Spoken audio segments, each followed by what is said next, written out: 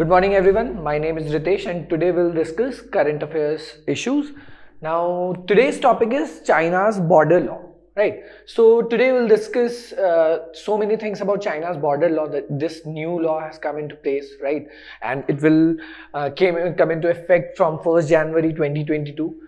So in this video we'll discuss what this China border law looks like, or what are the provisions that are being mentioned in this law. Then we'll discuss the key points available in this basic law of China, which guarantees some of the rights that are being delivered to some of the authorities of Chinese government, right? So how they will manage the border areas and the security management of those areas, how they'll engage with the civilians of the Chinese population, right? So we'll discuss these things in a little detail with some key provisions attached to it, right?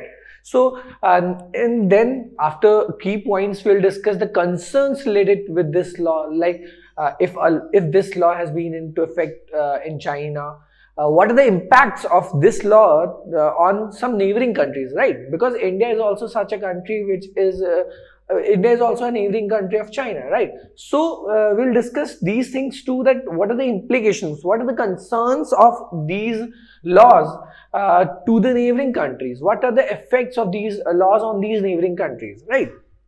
Then we'll discuss at last the China's border disputes, how many countries China share borders with, and all those factual things we'll discuss in the last slide, right? So let us start with the China border law.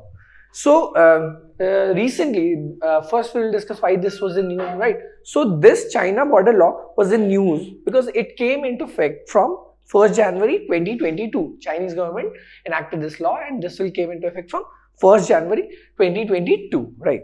Now, it comes at a time when border standoff in eastern Ladakh remain unresolved, and several places in Arunachal Pradesh have been named recently by China as part of its claim on the Indian state.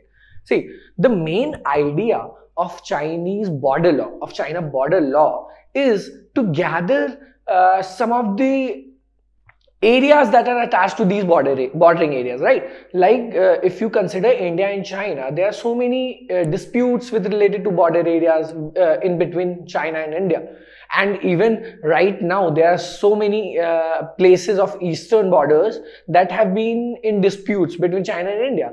And in the meanwhile, they are adopting such kind of law in their own country. And what will happen? It will impact India because these laws will be favorable to Chinese government and not to India, right? So it will eventually hamper Indian government and Indian laws, right? Now let us discuss the key points related to Chinese border law, right?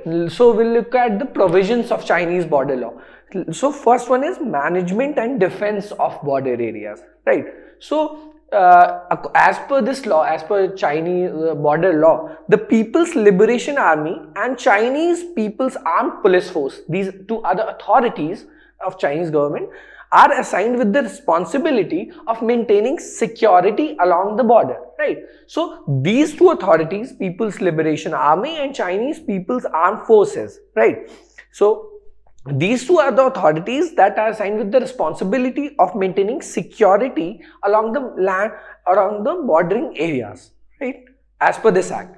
Next is, this responsibility includes cooperating with local authorities. So they will do that. They will secure the border areas not only just by themselves, but also cooperate with local authorities too.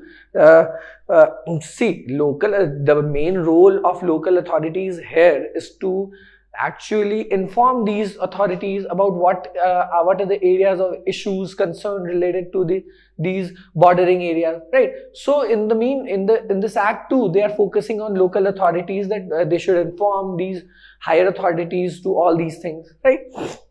Next is this Chinese border law prohibits any party from indulging in any activity in the border area which would endanger national security or affect China's friendly relations with neighboring countries, right? So as per this law, it actually prohibits anyone from indulging in any activity in those bordering areas which will endanger the national security of China. So because this law has been enacted from January 2022, 1st January 2022. So the main idea is to secure the bordering areas of China, right? And through why? How they will do? They'll do that from the Chinese authorities, right? And they will also prohibit any such act which will endanger the security of China, or even the or anything which affect the China's friendly relation with their neighboring countries like India, right? I'm just giving you an example of India because India is also a neighboring country of China, right? So that is it. Now next is, even citizens, under this act, even citizens and local organizations are also mandated to protect and defend the borders infrastructure, right? So not just these authorities of Chinese government, but also the citizens and local organizations are also empowered under this act to defend these border infrastructure or to protect these bordering infrastructure, right? Then finally, the law provides for border to be sealed in the event of war, right? And there are also so many events when this law allows the border to be sealed, right? For example, just refer to the slide, right? This law provides for the border to be sealed in the event of war, armed conflict, incidents which threaten the security of border residents, such as biological and chemical accidents, natural disaster, and public health incidents. So these are the actually areas, or these are actually the events as per this act in which they will allow the border to be sealed, right? Then on the topic of its border sharing countries, the law lays down that the relation with these countries is to be based on principles of equity and mutual benefit, right? So this law is based on the principle of equity and mutual benefit, right? So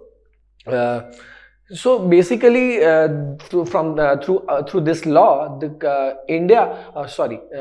this law, China actually wants to be China wants globally all these countries to recognize Chinese law, right? Because they want to do that by saying that they are basing this law on the principle of equality and mutual benefit. And mutual benefit here refers, like, if you're getting profit, you're also getting, again, these things are very mutual. So mutual benefit will be there in the bordering areas too, as per this law, right? Then this law provides for provisions for formation of joint committees. Now this joint committees is as per both civil and military with the said countries to negotiate land. So if there is a dispute regarding the land border management or border related issues, then this law provides for formation of joint committee, both civil and military, and they will actually negotiate the land border management and also resolve the border related issues, right? Now let us discuss the concern over this law, right? We have discussed the key provisions of this act, right? Now we'll discuss the concerns that are related with this act.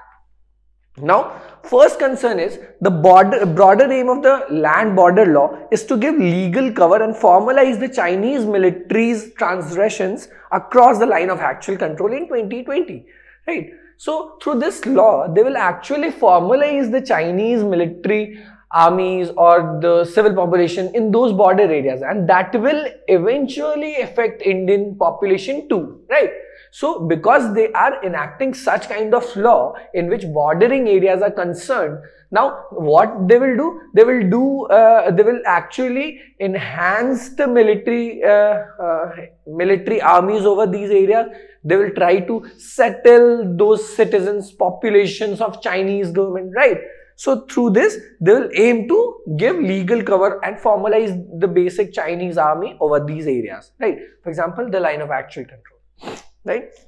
Next, the law calls for increased settlement of civilian population and improved infrastructure along the border area, right? So the next one is that this law allows for increased settlement of the civilian population. Now this law allows the civilian population to settle at those bordering areas. And why they are doing so? Because they want to formalize all these things. They want them to settle over these areas so that they can acquire these areas with time, right? And because they have a legal backing, so they can do so, right?